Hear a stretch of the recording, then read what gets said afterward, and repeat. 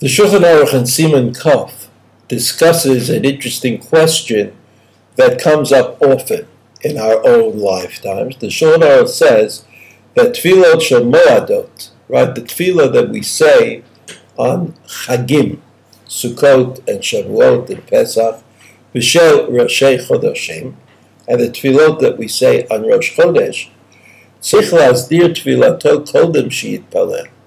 You have to review the nusach of the tefillah before you actually daven,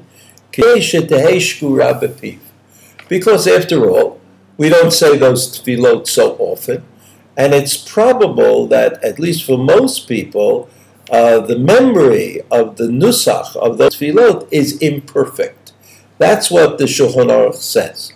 So the Shulchan Aruch is concerned that we daven the nusach correctly, and if we don't have Siddurim, if we can't look on and see the words, then we have to be careful to prepare ourselves for davening before we actually do it.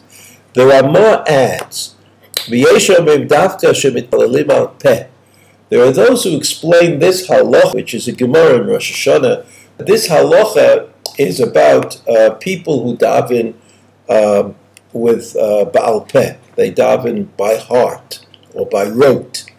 He says, but if you daven from a Siddur, then it is permitted to daven without preparing.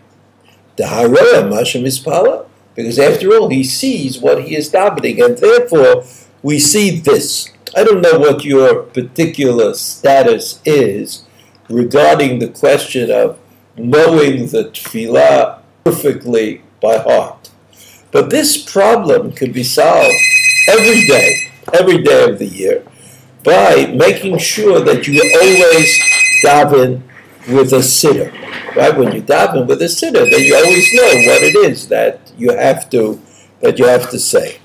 To this, Mishnah Berurah adds, right?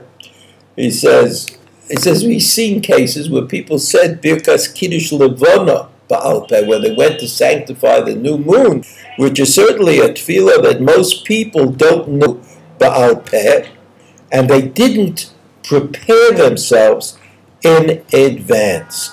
But of course, if you daven for Siddur, then you solve that problem. Today, I think everybody understands that even something as common as Birkat Hamazon, benching after davening, even something as obvious as saying Ashrei before Mincha, or Ashrei in Shachrit, the tefillah that we say several times a day, and which most people learn by heart.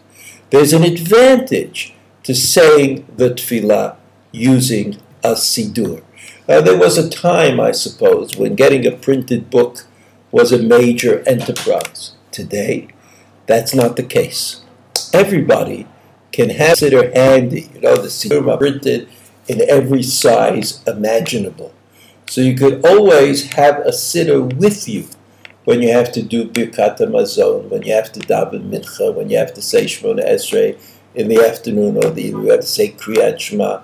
It's better, obviously, to have the backup of a Siddur with you at all times. So while it's true that the Shulchan Aruch makes a distinction between those tefillot which are commonly said and well known to us, and we probably know them well Ba'al Peh, and those tefillot which are less common and less well known, I think for us the obvious thing to do is to use a siddur, to use a bencher, to give ourselves that backup so that if we are davening in a serious way, we wouldn't lose track of where we happen to be.